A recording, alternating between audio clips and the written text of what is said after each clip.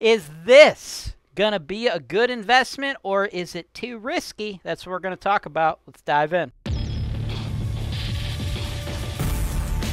This is your show. This is the show where I work for you directly, taking your needs. I'm going through the MLS and I'm trying to find the best possible deal for you guys. Put down 25%. That's the perfect way to buy this. That's why real estate investing is the greatest industry in the world.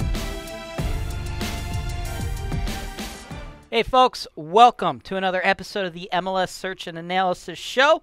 You're watching Holton-Wise TV. I'm your host, James Wise. And guys, this is the show where we work together mano a mano, right? If you guys want to work with us, you send us an email, give us your phone number. We call you, talk to you about your wants, your needs, your goals, what you want to do, how much money you're working with, how you're financing. If you got cash, if you need lenders, we give you lenders, things of that nature, right? And then we do a couple different things, right?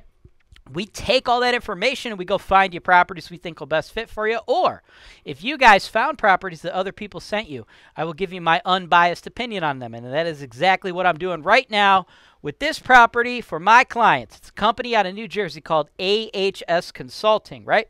These folks want to invest in the Cleveland market.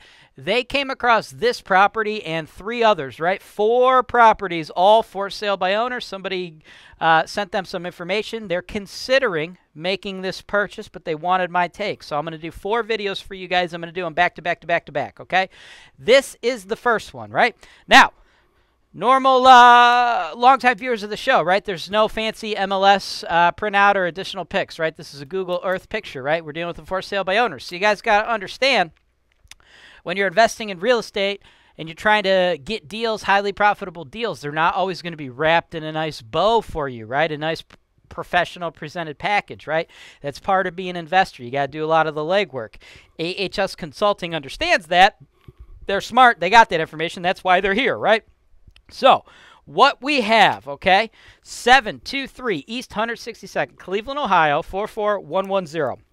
The seller's ask price is $45,000, and we have very limited information on the property. What we know is we have 2 units, and it's bringing in a total rent of $1,200 a month, which is scheduled to be $14,400 a year.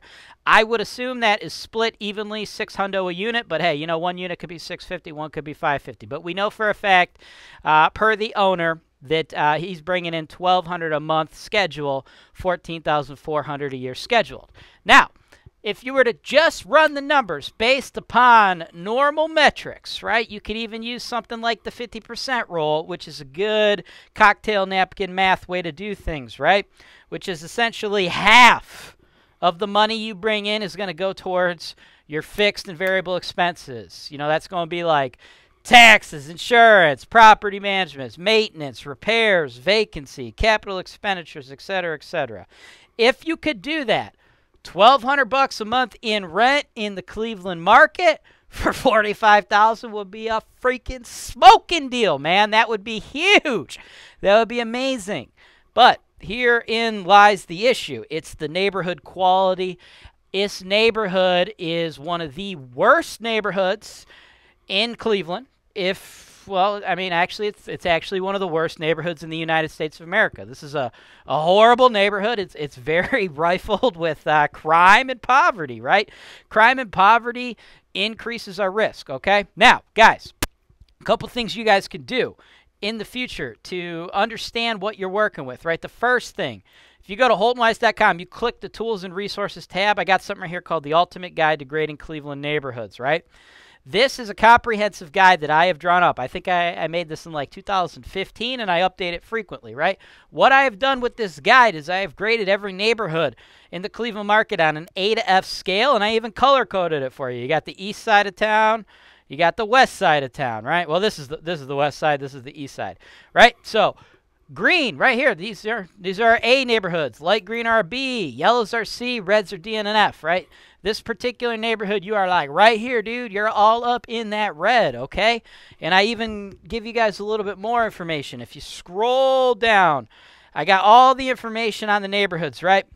The zip code, the median household income, the property tax rate, right? So if we go all the way down to F, what you guys will see here is this particular neighborhood, the median income of a house is $21,000, right? So that means half of the households in this particular area are bringing in less than $21,000 a year. And a household, I believe, on average is like 2.3 people, something like that, right? 2 kids and 2 adults and 0.3 of a kid, right? The poverty rate, it's like $16,000 a year, I believe, okay? So more than half the people that live over here, 2 adults on average, bringing in less than 21K, right? So that's like 10, 11,000 per person, right?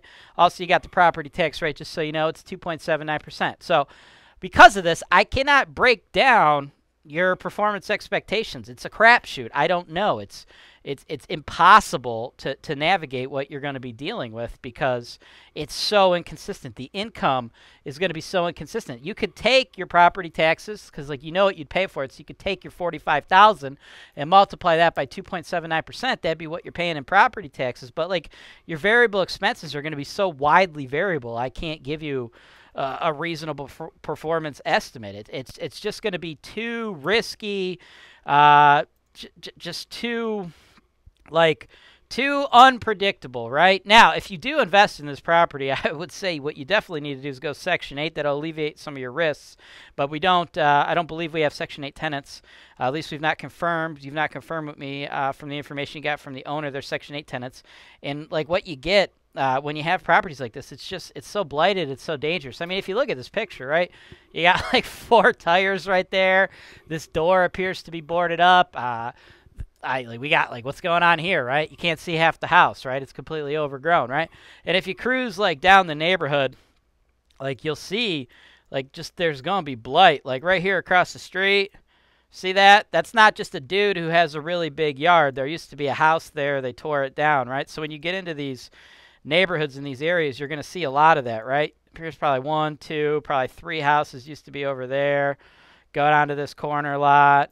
This is actually like a new build. For a while in these neighborhoods, they were so distressed, they were actually giving out tax credits like 10, 15, 20 years ago, something like that, for people to go in and build homes. So you see a few random homes, but it never really amounted to anything. And then what I did for you is I pulled up comps for you real quick. If you do decide to buy the property, if you want to just move forward with the high risk, that's cool. I think 45 would be overpaying. I think 25 would be what I'd be comfortable paying if I were you. We got the comps here. These are quarter-mile comps within the last year. We got a total of 7 of them. 2 people bought them for 25. There's a few people who bought them for the 40s, and then there's one maniac over here that bought a 3-plex for 65K. So my opinion, at 25K, it's a reasonable investment for an investor who is set up to handle it. I don't think you guys are going to be the right investor, though, because what you need to do is you need to have an ability to manage it. And the company, like most reputable companies, like Holton-Wise, for instance, we wouldn't manage in a property like this. It's too dangerous to send our workers there. Are you a lender? If so, Holton-Wise is looking to partner with you. If you're licensed in all 50 states, go to HoltonWise.com. Click the digital media tab to advertise on HoltonWiseTV today.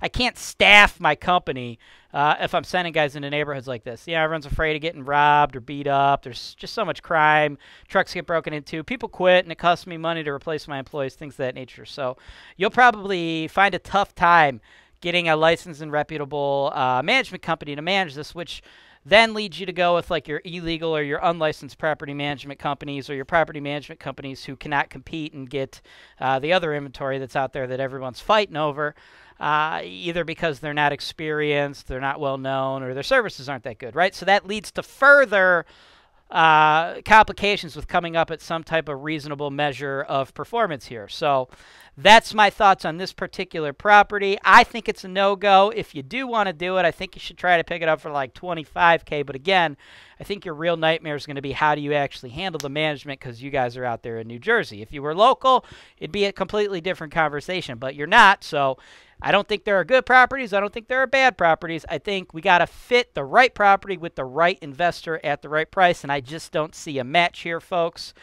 So let me know your feedback. Just reply to the private email, and I'm going to look into your second property right now.